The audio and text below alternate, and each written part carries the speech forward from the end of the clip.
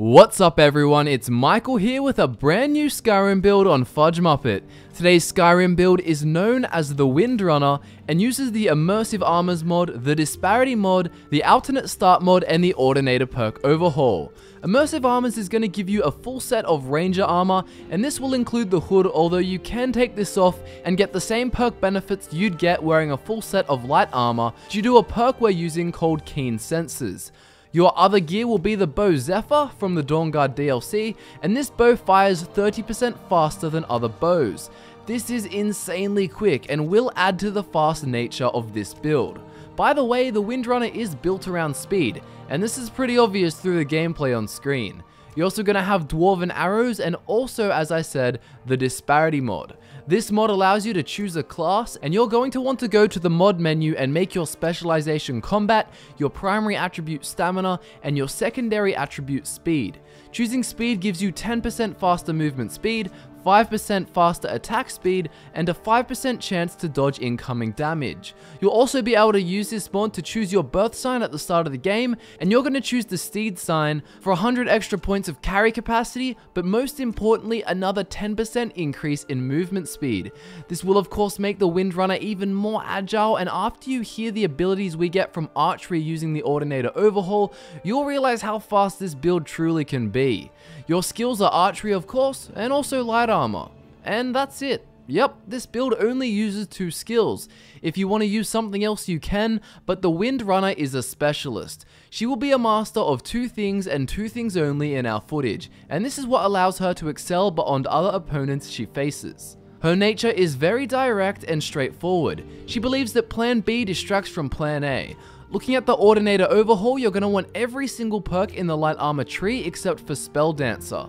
Some of the coolest perks are Windrunner, which makes you move 15% faster in combat if wearing all light armor, and Tempting Fate, which makes you gain 20% movement speed if you are not blocking during an enemy's power attack, if the power attack misses. You keep this bonus until combat ends or until you are struck by a power attack, and this perk stacks.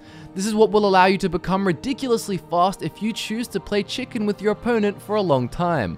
Looking at the archery tree, you're going to want all the perks except for Oath Shot, as this affects melee weapons and we don't use any. Some notable perks include Clean Kill, which makes your bows do 50% more damage to a target who is at full health, and also, yes, Arrow to the Knee.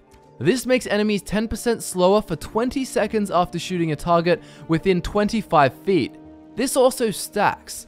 Raven Snatch is another great perk, and this makes enemies within 25 feet disarmed when shot during their power attack, and also the Long Shot perk, which makes bows deal 20% more damage for each 25 feet beyond the first 50 feet, up to 80%.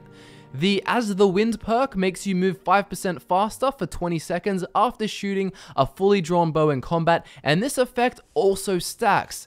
Hailstorm is a perk that makes you attack 15% faster with bows for 15 seconds after shooting a fully drawn bow, and this effect also stacks. As you can see, this build is going to be stacking up an insane amount of momentum on the battlefield.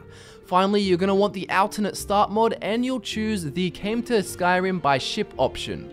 The Windrunner was not your ordinary high elf of the Somerset Isles. She didn't have some happy-chappy family-oriented upbringing, but instead was born into a group of powerful assassins. Or so she thought. This group was a splinter faction of the Dark Brotherhood who had left the shady organization to start their own group with a less traditional approach and more efficient system.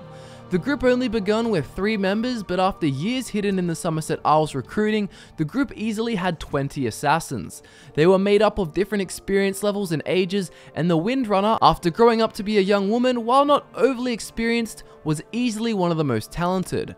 The Windrunner was actually stolen as a newborn, hence why I say she thought she was born into the group of powerful killers. She had been taught to kill from a very young age, and during her upbringing she was sent on many missions. The Windrunner would hunt all kinds of people. She would assassinate bandits, completely innocent targets with large prices on their heads, and even leaders of other assassin groups. She had a nice amount of on-the-job practice. However, unlike most archers in the Dark Brotherhood, the Windrunner wasn't as stealthy or as patient. This was one of her biggest faults as an assassin, and she was lucky to have never been caught during any of her contracts. What often saved her was her speed. She was faster than any assassin the group had ever seen and put all the Bosman naturals to shame. Her bow was an extension of her body and could be fired extremely rapidly with unnatural accuracy. It wasn't even her fast draw speed that made her so effective, but more so her rapid footwork. She could sprint, dodge, and circle around enemies without them being able to comprehend exactly what was happening. Fights involving the Windrunner were a blur, well, at least to those she would slay. To her, the movements of combat were crystal clear, and she could never comprehend why everyone else was so slow. Her swift nature was mostly genetic after all, and she had never experienced what it felt like to move at an average pace. As I said, the Windrunner is very direct in her mindset, does what she says she will do, and never has a backup plan. It's go go go and win win win. The Windrunner, while having killed plenty of people, always felt a bit shameful in doing so. It seemed that indoctrination could only hinder the brunt of her morality, but not stop every piece of it. The older she became, the more she would reflect and deepen her understanding of herself and the world. Eventually, when the young lady reached the age of 23, she was sent on a mission that would be her last target. She was given a name and a location, but nothing about what the target looked like or who they were. She spent weeks tracking down her target, but the clues just didn't add up. Her target was a young girl, an innocent girl who seemed very blissful.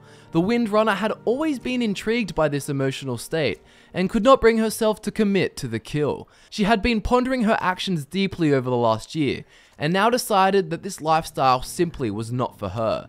Life could leave in an instant. She knew this all too well. She had delivered this message time and time again.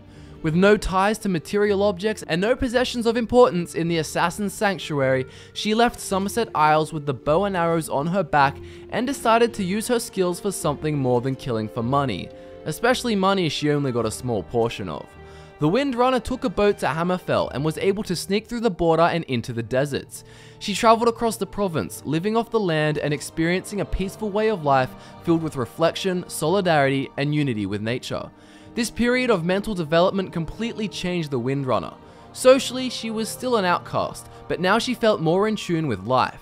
It had more value, especially the lives of innocent people. That said, however, the locals in Hammerfell had an all too recent hatred for the Thalmor, and she did not want to risk any chance of complications. She did very much look like an assassin. She was an assassin.